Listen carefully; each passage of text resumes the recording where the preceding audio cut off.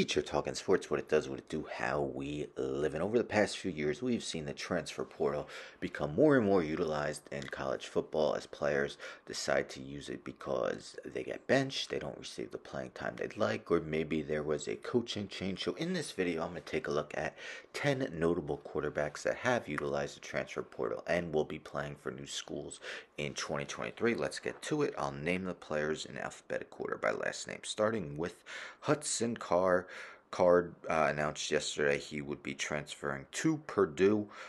Card started in sporadically the past 2 years for Texas. Last season, in 108 attempts, completed 69.4% of his passes for 928 yards, 6 touchdowns, and 1 interception. In 2021, he threw 5 touchdowns with 1 interception.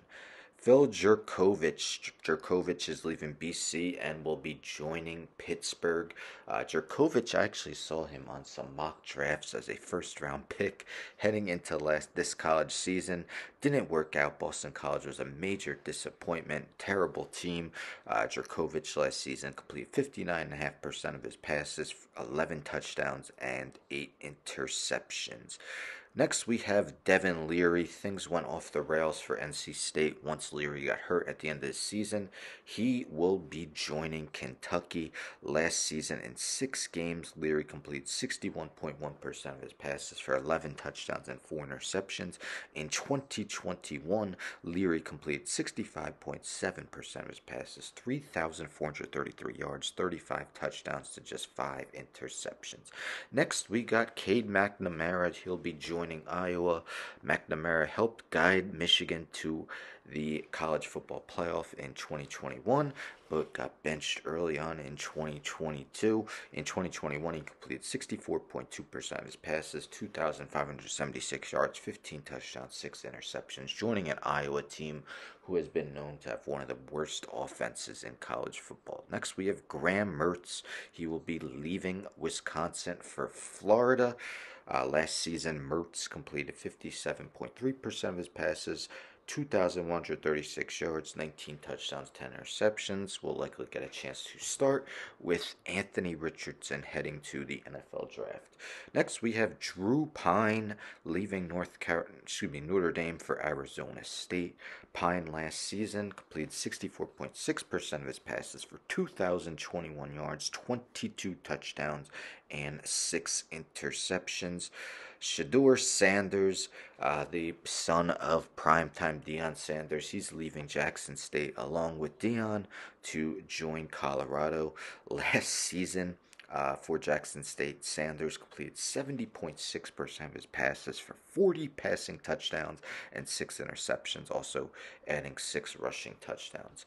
Next, we have Kedon Slovis. Slovis was a dominant freshman at USC in 2019, transferred from USC to Pitt. First season with Pitt last year, kind of disappointing. 58.4% completion percentage, 10 touchdowns, 9 interceptions. As a freshman, he threw 30 touchdowns to 9 interceptions. Slovis will be joining BYU. Next, we got Donovan Smith leaving Texas Tech to join the passing offense of the Houston Cougars. Last season, Donovan Smith, in 221 attempts, completed 66.1% of his passes, 12 touchdowns, 8 interceptions. And let's end with, I'm going to pronounce this slowly, DJ Uiagalelei. That's one of the hardest names to pronounce in college football, kind of like the Greek freak of college football. But Uiagalelei, I'm going to just call him DJ now, is transferring from Clemson after 3 years there. He will be joining Oregon State. Got benched late this season as Clemson's offense struggled at times last season. This season, 2022. DJ completed 61.9% of his passes, 2,521 yards, 22 touchdowns to 7 interceptions. Previous year had 9 touchdowns and 10 interceptions. So there you have it. 10 notable college football quarterbacks who will be joining new schools in 2023. There's sure to be more to come, as names such as Grayson McCall, Brennan Armstrong, and Spencer Sanders are also in the transfer portal. So what do you think? Which of these guys will have the biggest impact on their new school? Let me know in the comments. Don't forget to subscribe. Tell a friend to tell a friend to tell a friend to subscribe. Like the video, share the video, hit the bell for notifications. I'm out.